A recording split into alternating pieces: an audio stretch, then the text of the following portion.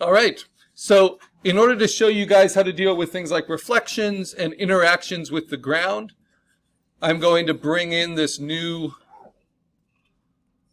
source, this mountain lake. So I'm just going to drag and drop it in at the very top. Then I'm going to stretch it, put it in, and then I only need a portion of it. So just kind of remind you what we've learned from compositing. What do I actually need? I just need the water. So I'm going to do a rough cut above it. And then I'm going to duplicate, Command J. And then I don't need to rasterize anything. I can just delete the smart object it comes from. Then I'm going to push that down underneath into my scene. So pretty, all those colors. And then move it down. I have auto select turned off, so I can just easily select the layer that I'm currently on. I'm going to put that lake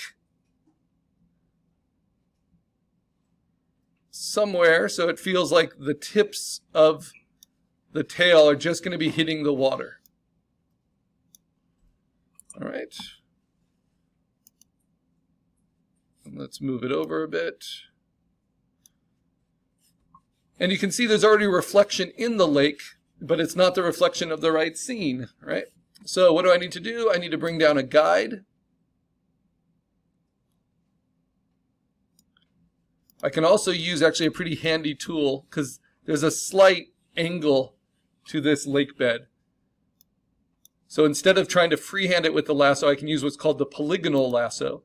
And the polygonal lasso, you click and then it will do straight lines from wherever you click. So it's a nice way to really control kind of more straight and angular selections. Okay, then I'm going to select, and then I'm actually going to select and mask just to feather that selection a little bit so it's not super, super sharp. So I'm going to feather it by about 2 pixels. And then I'm going to delete that away so you can see what this does.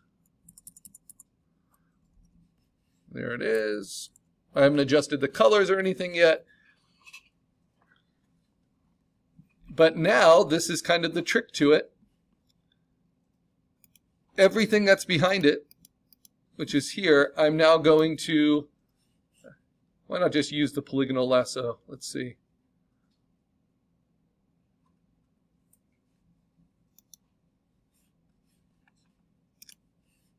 Actually, let's do it this way. I'm going to use my guides. I'm going to stick it right to where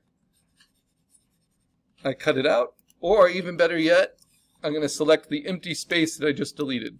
Right? Then I'm going to go to my setting layer behind it.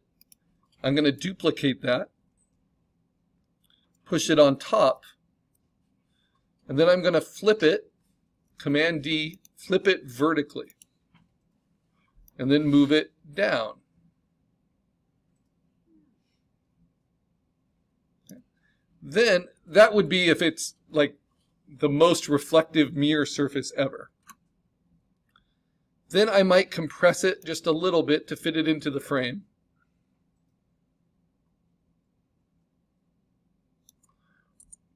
And now I'm going to, just like a texture overlay, play with its opacity to show that reflection in the water. Now that's a very, very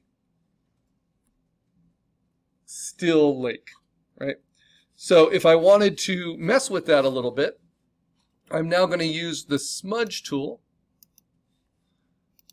This takes a lot of processing, but it's fun.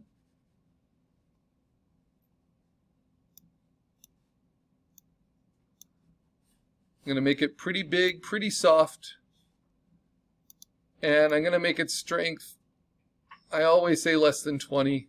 That might be a little weak for what I'm doing, but I'm just going to drag this through it a little bit, and you'll see it's like pushing the water. And it's processing. And as long as it doesn't shut down my Photoshop, it's good. So let's do it again out here. Just drag, and you can see it's kind of pushing the water. And as it does that, it softens the edges a little bit, and it makes it more believable. You can see it doing it there as a reflection. Now it can be too much. That's a little too much. So you can just soften it a little bit. And then what's the other thing we need? We need to dodge and burn it, just like we did for our creature. So if I burn the midtones, I'm going to burn the edge of it a little bit, just on the lake itself, because the reflection is going to be strongest where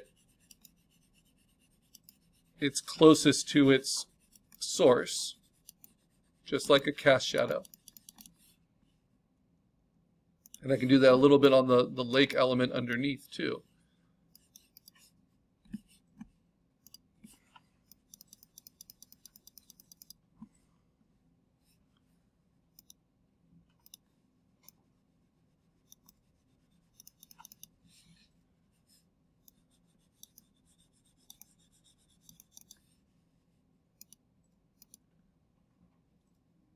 Oh, that's what's getting in the way. It's the burn shadow. Okay, and then I'm going to go ahead and use smudge on that a little bit.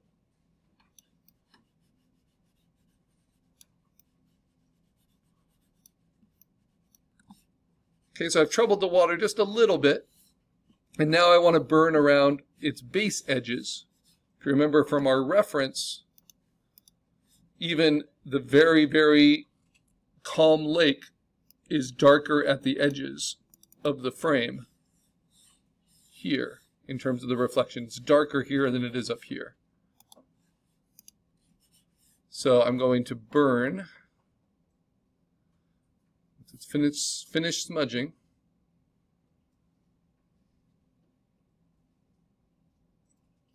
Come on.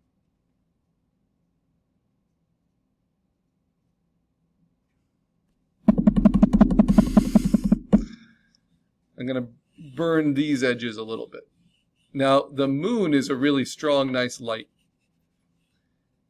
And then if I want these to be interacting with the water, I might actually composite in some of that water movement, or I can do it with dodging and burning on these kind of non-destructive layers.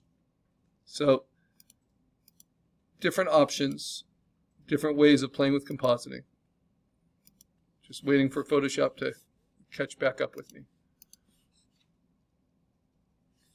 Let's see, I'll save it as something else. Call it Surreal Desert Lake. Once it lets me.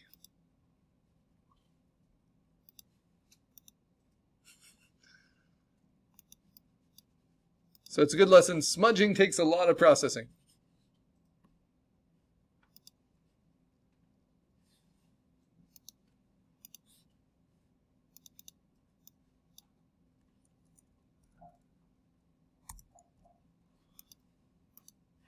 All right.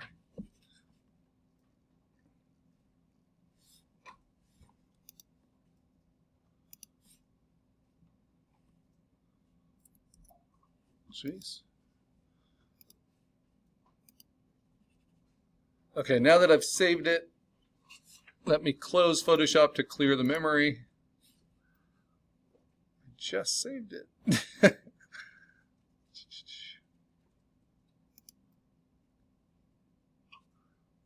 And let me close some of these other things I don't need open.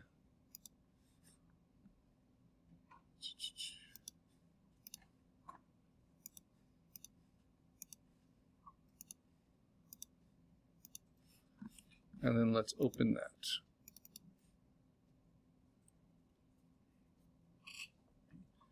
Because when the tools get really slow, it's good to start it fresh. Okay, so now I'm just going to burn the edges, just the highlights and the midtones, just at the base of the lake here. I'm doing on this non-destructive layer.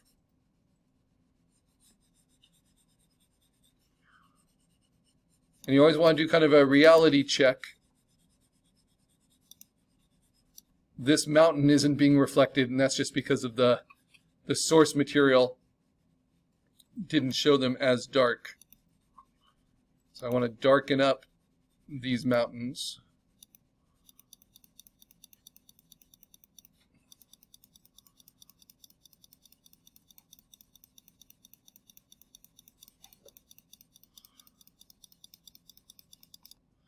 And I can even just take that opacity up.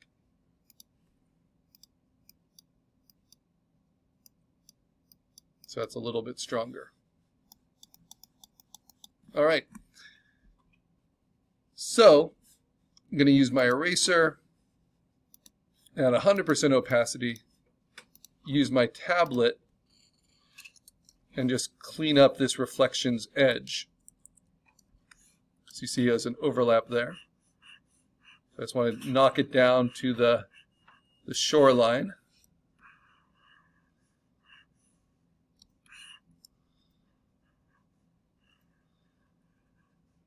There we go.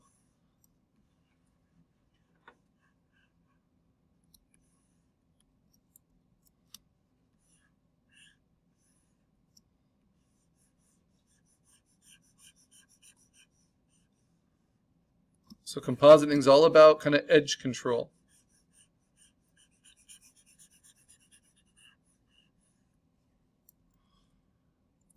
And now to make it interact with the water, you can see the kind of swirl of the galaxies in there. I can be pretty strong now with my non-destructive overlay layer. And I'm going to use dodge and burn in a way that it's still compositing because it's still just affecting the pixels underneath, but in a way that's a little bit stronger. So I'm going to go to about a 50% exposure. And I'm going to start with highlights.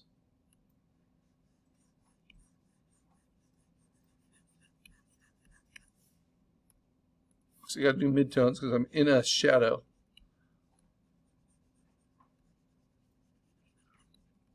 And I'm going to burn it a little bit, and then I'm going to dodge it. I'm going to make it a little bit smaller.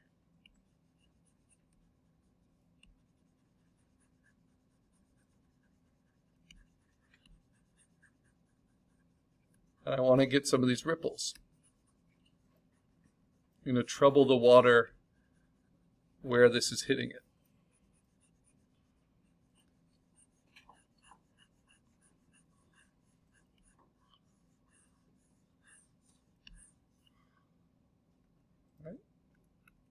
See that kind of disturbance. Now, if I do a reflection of my creature, not much of my creature is going to show, but this is what I can do. Hold down Command, select all my creature layers. Command J will duplicate them all, and then I can merge all of those duplicates into one. Then I can flip that vertically, just like I did with the background, and then I can bring it down so it's reflecting. And all that really reflects are the tip of the tail there. And then I just take its opacity down and I smudge it a little bit. And I can see where it's touching right there on the surface of the water. And then if I really want to make kind of an impression, let's see, make a new layer, fill it with middle gray, change it to overlay mode. This will be just for these ripples. And now I'm going to dodge the midtones, really strong, pretty small, and leave these little ripples. I can soften that a little bit more.